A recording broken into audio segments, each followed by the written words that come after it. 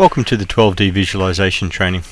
In this first session we're just going to import a raster backdrop that we'll later drape onto our triangulation.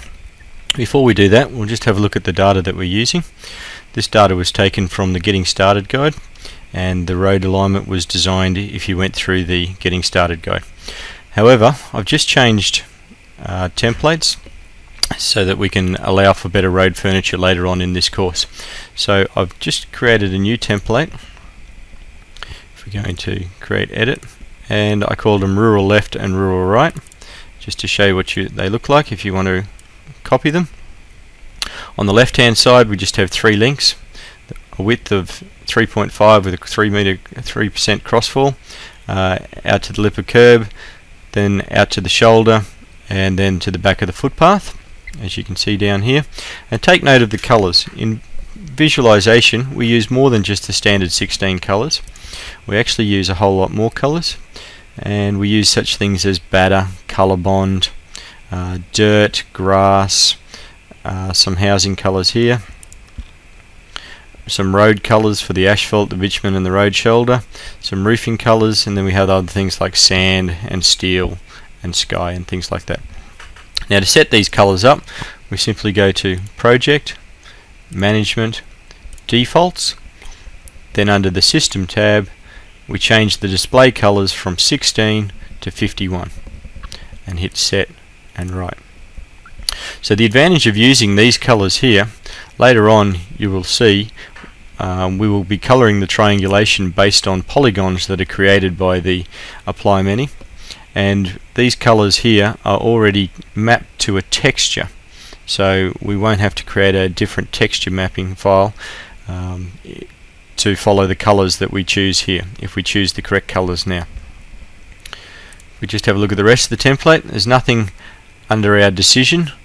Under our cut section we just have an invert of drain, and then the other side of the invert of the drain, and our colours are grass and grass, and nothing under fill.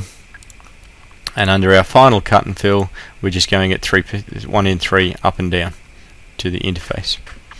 Now I created a rural left and also the rural right hand side template, and I changed that in my MTF file obviously and reran it down the road. Now we haven't done any modifiers or anything like that, and essentially this is what our road will look like. You can see we just have a simple crossfall across the road going into a table drain and then into final cut and fill.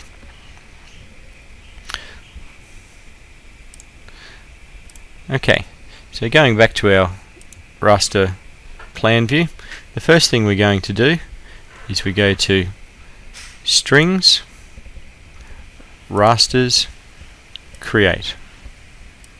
I'm just going to fill in this panel.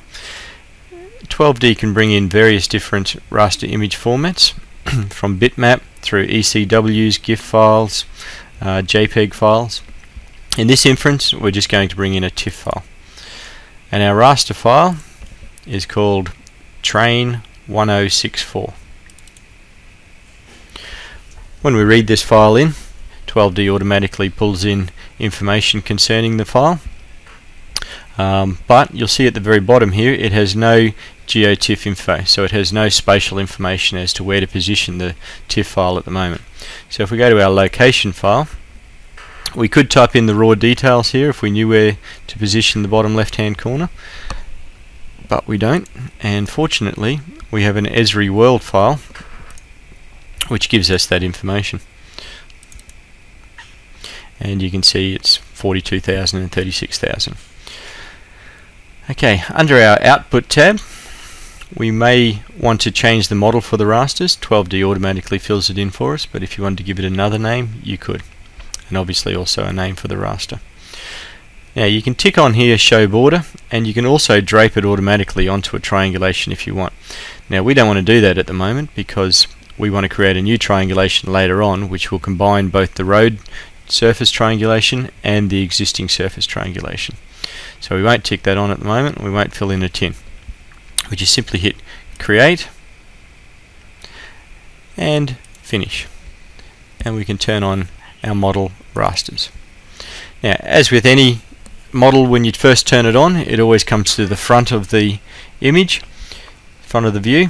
So we just want to move it to the back, so we simply click on the menu settings, go to models, model order, and we take the raster and just move it all the way to the back of the, all the way to the very, very bottom, and hit finish. Okay, there is actually another raster that would fill in this information here, which was the train 1060, but it's not worth bringing in at the moment because it's a very small area and we're really only interested in driving down the road. So that completes our first session. All we've done is bring in the raster file, as you can see here.